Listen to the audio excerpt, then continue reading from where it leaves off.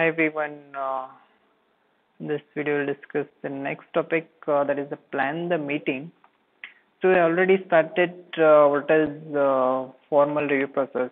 In the previous video, we discussed what is the formal review process and what are the steps involved in the formal review process.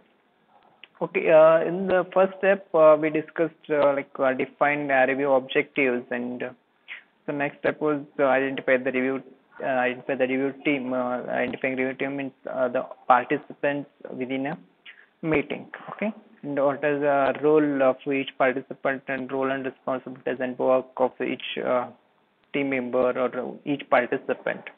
Okay, in this topic, I will discuss. In this video, we'll discuss the next topic, that is the plan the meeting. So basically, plan the meeting is the everything is preparatory work. Preparatory work. So no, preparatory work includes identifying the work product to be reviewed. We are just identifying which work product is going to be reviewed and the people to be involved. Then this the formal meeting, the people, the participants are going to attend, or the participants are going to attend this particular meeting. Next, their roles and responsibilities. What are their roles and responsibilities? What is the entry criteria and exit criteria for a reviewing meeting? So those all should be these all criteria or aspects are to consider within while planning the meeting. And that the first is the preparatory activities. So what actually the preparatory activities is? So in the preparatory activities, distribution of relevant documents to the participants. Distribution of a relevant document to the participants and informing the objectives and agenda of the meeting. So now this includes distribution of relevant documents. So here the distribution of a relevant document, the document is based on the what work product we are going to review in this particular meeting. So depending on that work product we are going to review, we prepare a document we distribute to every participant within a meeting, and we're informing the objectives and agenda of the meeting. So preparing the objective or informing objectives and agenda of the meeting it's the work of a project manager. He is going to decide what are the objectives, and what is the main objective of this particular meeting. Okay. Next is the actual review meeting. Now, actual review meeting is now the designated person will explain the work product. Okay, designated person will explain the work product or do the code walkthrough by explaining line by line to all members. Now, designated person will explain the work product means see almost the team lead or the programmer is the person who is going to explain the work product. Explaining the work product and do the code explaining the work product means code walkthrough by explaining the line by line to all members. So since it's informal is one of the static testing process. So we walk through the code line by line aesthetically means the manually. So now here the actual review meeting is designated person will explain the work product. So that means he's going do the code walkthrough by explaining line by line to all members, and necessary issues will be discussed. Minutes of meeting are recorded. The coordinator will inform the action points to be taken after the meeting. Here the necessary issues will be discussed in minutes of meeting are recorded. So here the necessary issues. What are the issues or what are the defects arise during the this meeting? That is what we are going to discuss. Next is the minutes of meeting are recorded. So now here the minutes of meetings are recorded. We know what is the minutes of meeting or agenda of meeting. What is the conclusion of a meeting? It's recorded. Next, the coordinator will inform the action points to be taken up after the meeting. Next, once we record the minutes of meeting, now the coordinator is will inform the action points to be taken. What are the action points? What are the further steps to be taken after the meeting for that particular issue? Next is the rework. The action points are studied and the defects are rectified. Rework means once the actual review of a meeting, is once we are done with the actual review meeting, we go through the rework process. Now the rework process includes the action points are studied and the defects are rectified by the author of the work product. What are the action points we have taken after the review meeting, and what are the defects or arises during the formal review process, and how it is going to be rectified. Those all should be considered within the rework process. That is, action points are studied. What are the action points taken after the meeting? Next, and the defects are rectified. If any defects are there, those defects are rectified by the author. Next is a follow-up process. Now, in the follow-up process, after the rework, the follow-up process we carry out the follow-up process. Now, the follow-up process is whether the action points are completed or not. We are checking in the follow-up process whether action points are completed or not. Next is check it through the follow-up meeting. The follow-up process is also a follow-up meetings. Once we have done with the actual work review meeting, and in the work actual review meeting, we take some action points. We take some action points, and within a rework, we see what are the reworks. Rework process includes rectifying the defects, and action points are studied. So, and then in the follow-up process, once again, whether action points are completed or not, we are checking whether the action points are completed or not. I'll check through the follow-up meetings. So now the work product may be reviewed a number of times. Means it is a continuous process until and unless all the team members get satisfied with the work.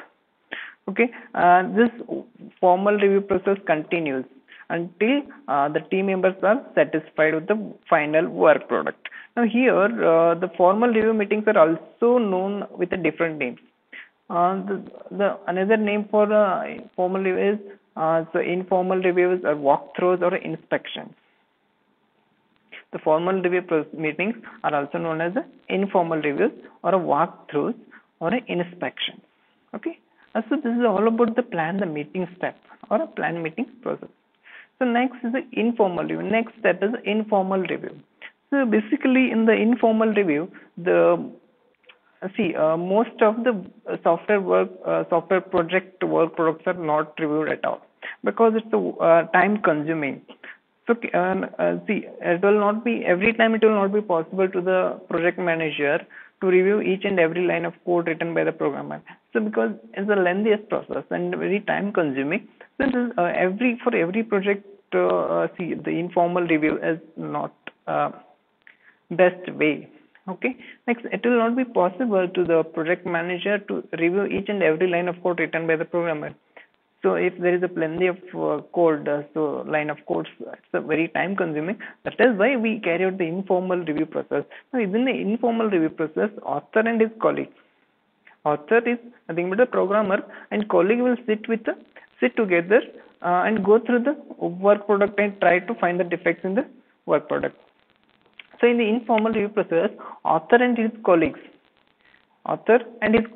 means the programmers and his colleagues within the team members, within the team, all the team members almost we can say that all team members, 2 or more than 2 team members or programmers sit together and go through the work product and try to find the defects in the work product. They try to find out the defects in the work product. So defect the found will be recorded and rectified later.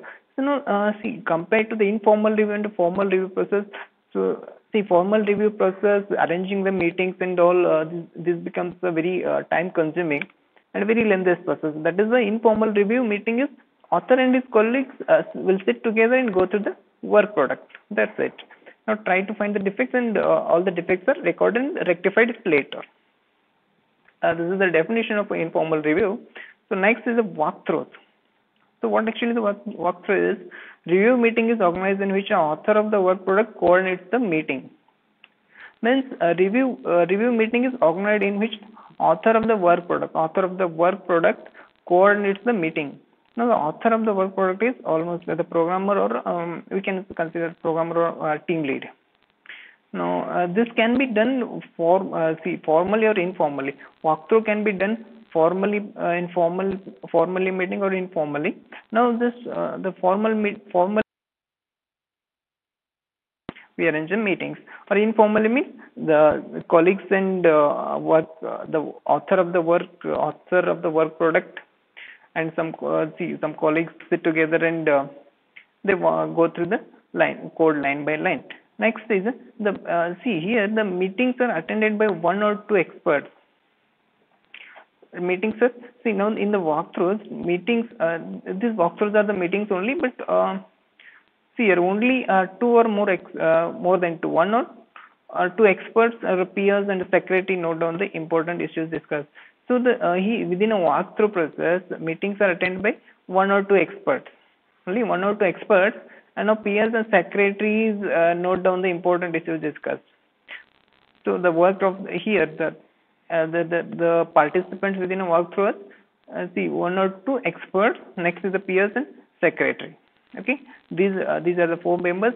Now the secretary, the work of secretary, he note down some important issues discussed.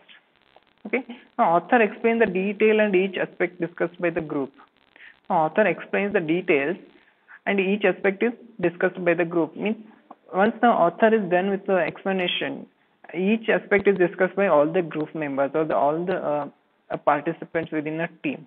Okay, now this is all about the walkthroughs. Next is making a review successful. What makes the reviewing process successful? Okay, what makes the review process successful? Now basically what happens in some organization, review meetings are not held because it creates some problem. How it creates a problem is different people having a different mentality. Sometimes people feel that they have wasted their time attending meetings, and sometimes the people may fight with each other because of their different aspects or a different mentality or different feel about their work. Now, for review meeting to succeed, the manager and all team members should keep in mind that first one is the review done to find the defects, not to find out who did the mistake. So the first point is, so for review meeting to succeed, a manager and team member should keep in mind, like before we start reviewing process, everyone should keep in mind like some criteria, like some points, like a review done to find the defects. We are conducting a review meeting to review done to find defects and not to find out who did mistakes. Not to find out who did mistakes. Next is while obtaining a productivity matrix. While obtaining a productivity matrix, the productivity matrix includes the overall budgeting process. Now the focus should be done on average value for a total team rather than the individual team members. The focus should be not on an individual. It should be on the focus should be on not on an individual member, but it should be on overall the whole team members. The focus on whole team members. If we are considering the productivity matrix. Next, the moderator has to ensure that the members discuss issues but not argue. Now, the moderator, we know what is the work of a moderator. He is an intermediator between the test, intermediate between every teammates or every participants within a meeting. Now, he is the moderator discuss the issues but not argue. See, the work of the moderator is he is just like a director within a meeting. No, he knows where the meeting, the direction, how the meeting is going through and all. So no, he is the manager, just kind of a manager or director of a meeting. Now he ensures that the member discuss issues, not to argue, but not to argue. Next, the team member should not get emotionally attached to their work. So now once it should not be attached. Every team member should be professionally. They should not get attached to emotionally attached to their work or their project with the project. Okay. Next is the objective of the review meeting should be clearly defined. Objectives of the review meeting should be clearly defined. So who is going to decide what are the objectives of a review meeting? It is the work of a project manager to decide what is the objective of a particular meeting. Okay, now that should be clearly defined. Okay, there should not be a confusing one. Okay, next is the review team should have a person with expertise and those who look at things objectively. C means the review here, the review team should have a person and the participants within a review team with expertise and those who look at things objectively. See, the meaning of this point is everyone should have a same objective, same perspective of reviewing the code, means the reviewing the work product. Okay, same mentality, same perspective, and same objective. Next is every member of the review committee should go prepared for a meeting. So before starting a review, formal review process, we circulate some documents. Okay, we circulate some documents to each and every participant within a review process, or within that the participants who are going to attend that particular formal review meeting team, review meeting process. Okay, now we circulate some documents so that they should come with a preparation before going to start the meeting. Next is the checklist and coding guidelines should be used in the review. What are the checklist? Checklist and coding guidelines should be used in the review. So what are the checklist and coding guidelines? We will see in the next topic. So okay, checklists are nothing but the list some guidelines or some policies or some policies or some guidelines. So okay, what are the checklists and coding guidelines should be used in the review process? Okay, checklists and coding guidelines should be used in the review process. And we'll see what is the checklist, what are the checklists we use during our review process. Next is the project manager should provide the necessary resources for the review meetings. Now the project manager should is the responsible, the overall responsible person to make it successful. To make a review meeting successful, project manager plays an important role because his overall maintenance is depending on the project manager only. The success of review meeting is depending on the project manager. Okay. Next, we'll see the next topic. What are the checklists? Now, what is a checklist? What are the checklists? We can say, so during a static testing, different work product checklist plays an important role. Now, here the checklists are a list of some guidelines or some points with respect to that particular work product. We prepare a document that those are called as a checklist. Now, during the static testing of a different work product, checklist plays an important role. Now, here for every work product, checklist has to be prepared and the work product has to be checked thoroughly. So by the review team by using checklist. So checklist is, or the checklist consists what are the points we are going to review, what are the points we are going to review in the formal review process. Now here the first one is the SRS checklist. Now within the SRS checklist, so as per the first is the SRS checklist. Okay, there is one to prepare some SRS checklist. There are some standards. Okay, according to IEEE or as per the IEEE standard, SRS document should have some characteristics. Now, SRS document should have some characteristics like it should not be unambiguous, it should be complete, it should be verifiable, and the SRS checklist should be consistent, and it should not be it should be modifiable and traceable, and it should be usable. What is the meaning of here? Means so we're checking as per the IEEE standard. It should not be unambiguous. Means, is there any ambiguity? We check. So we see accordingly. Checklist SRS document contain these items like unambiguous and okay. As per the IEEE standard, the SRS document should be unambiguous and complete. It should not be unambiguous. It should be complete. It should be verifiable, and the SRS document should be consistent only. Next, it should be modified as per the requirement or if any changes further required, and traceable and usable. So now here in the first point, what should be unambiguous means we are checking that is there any ambiguity in the SRS document. because of the natural language. We in the SRS document, it's not a technical. Basic. We use natural languages in the SRS document or in SRS checklist. So we are checking that is there any ambiguity in the SRS document? Okay, because we use the natural language. So okay, next is complete means we are checking are the user requirements completely covered in the document. Like are all the requirements are completely covered in the SRS document or SRS checklist. Okay.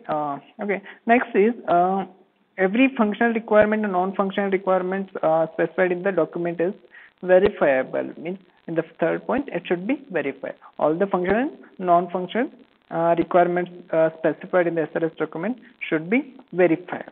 Okay. Next is there any inconsistency? Okay, inconsistent means it should be consistent. SRS document should be consistent. We are checking is there any inconsistency in the different portion of the software. Next is traceable means it is modifiable. See, the modification means it is easy to make changes to the SRS document. In the future, if any changes are required, it should support. Okay, like that we need to prepare SRS document. Okay, next is traceable and usable. SRS document usable during the remaining stages of development. We are checking like is the SRS document usable during remaining stages of development. Means it is not like in the design process or implementation or testing process. We need a SRS document, so it should be usable within all the phases of it. Okay, next is the SRS document validated by the client. Like we are checking whether the SRS document or SRS checklist is verified by the client or not, or validated by the client or not. So now coming to the next, first we have seen what is the SRS checklist, and as per the IEEE standard, what are the criteria and what are the conditions it should satisfy. Okay, what are the main characteristics of a SRS checklist. Next is the design checklist. In the design checklist, is every functional requirement taken into account? We are checking is every functional requirement taken into account or not. Okay, next is are the performance requirement met, means whether a design document or a design checklist is meeting all the performance requirements or not. Next, here are the design constraints limitations are recorded. We're checking them. The next is are the design constraint or limitations are recorded, and what assumptions made, are they okay? If we are making any assumptions, that if any assumptions are made, are they okay? Next is external interface are specified. Whether any external interface is specified, we are specified or not. Next is design modular. Is the design is modular one?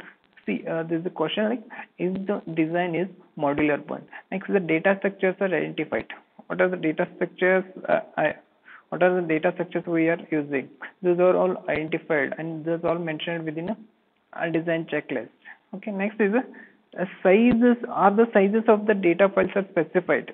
Okay, the sizes of the data files are specified within a design checklist or within a design document. Now, what are the chosen algorithms? So if you have any algorithm within a design process, so we are checking whether the chosen algorithm is okay or not.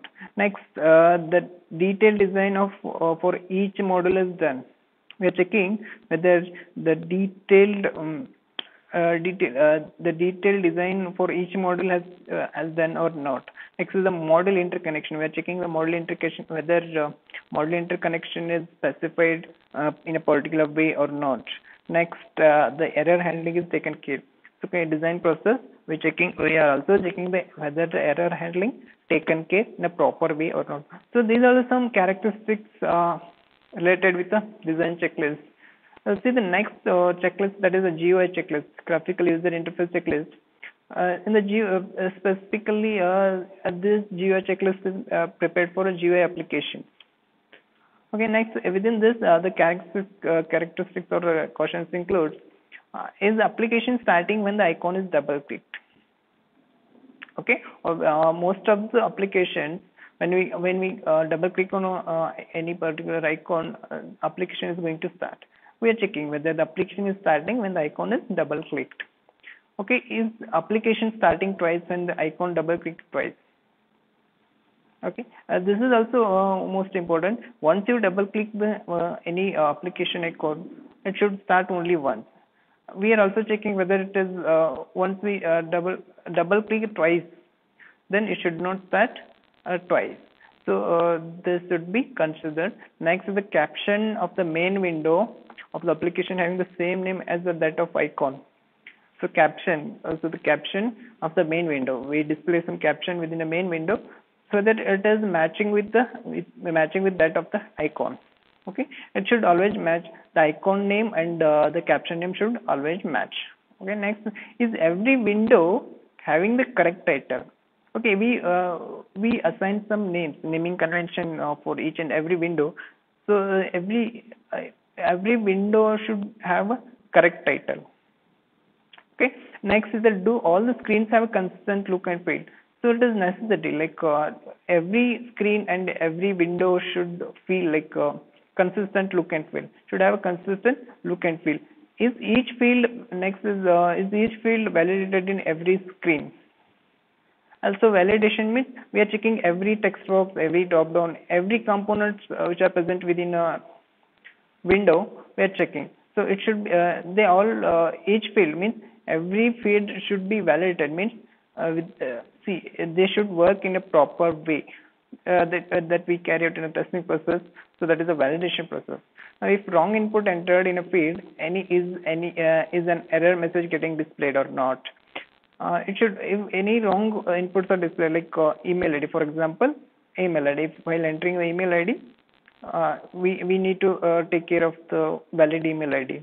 Okay, while during entering email ID within a text box. Okay, this should be taken care. Next is, does each push button have a shortcut key? We're checking. It is optional. Does each push button have a shortcut key or not? So it is optional, even though we have, we just check it. Okay, this is all some characteristics with the GUI checklist. So next is website checklist. Now, website checklist related to the web application. Okay, in the web application, what are the criteria? What are the aspects we need to consider? Does the website work exactly in the same way for all web browsers? Whether our web application supports all the browsers or not? Whether it is running in a proper way in all browsers? Is every link is checked? This is every link is checked means every hyperlinks or every links within a website we are going to check. Okay, next is content getting downloaded with, in a maximum 10 seconds. Okay, it is a response time where we need to check the response time. Okay, is content getting downloaded? If any download, if you have provided any download functionality within your web application, so it should be within, it should take maximum 10 seconds or within a 10 seconds. So that should be checked. Okay, is every page printer friendly? So when you are developing any web application, when the user prints any of the web page, if we try to print any of the web page, it should be page should be printer friendly. Means alignment and page setup should be that is what the printer friendly. Next is there a sitemap? Okay, if you are giving any sitemaps, it should be taken care. Next, is there a search option? So if you are giving any search option within website or a web page, so you are just taking care of the search option. What are the conditions or some necessity conditions should be satisfied with that particular search option? But just testing, we're just testing is there any search option or not with respect to a website checklist. As our plugins are required to run a particular website, we need some plugins. Whether any plugins are required or not, and option for downloading provided. If any plugins are required, so whether you have given any option for downloading those plugins. Okay, is there any audio content? We are checking also if any audio content, what are the necessity players are required, or what are the necessary players when we click on open when we click on that particular audio or video. So those all should be checked within a GUI check website checklist. So this is all about this video. We'll meet in the next video. Thank you. Thanks for watching my video.